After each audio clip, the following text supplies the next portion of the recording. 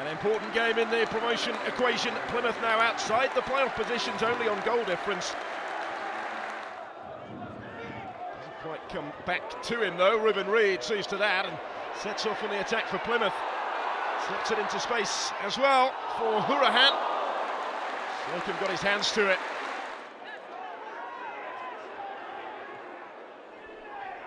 In towards Blanchard here, who had the free header, and then it comes off Canavan, and it needed Slocum to touch it over the top. Towards Jeffrey, who is in behind, opens up for him, and it's just a shade wide of the far post. To Williams, a bit of room to run into. Is it further forward for Madden, who turns well and gets his shot away. This is the save from Cole. There's Reid. Plymouth pressing, looking for a fifth win in 6 games. The cross here comes in from Parsons. Oh, so close.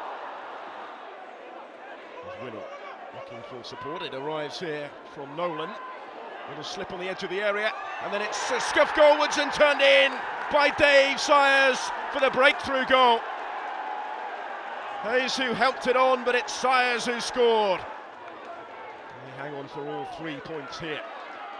They are almost there, deep into stoppage time. Here's Adeleke on the substitute. Good effort. Oh, off the post and off the goalkeeper, and it's gone in. And that does settle it for Scunthorpe with their second in stoppage time. A quite incredible goal. It's a Jake Cole own goal. Could do nothing about it. So unfortunate for the keeper.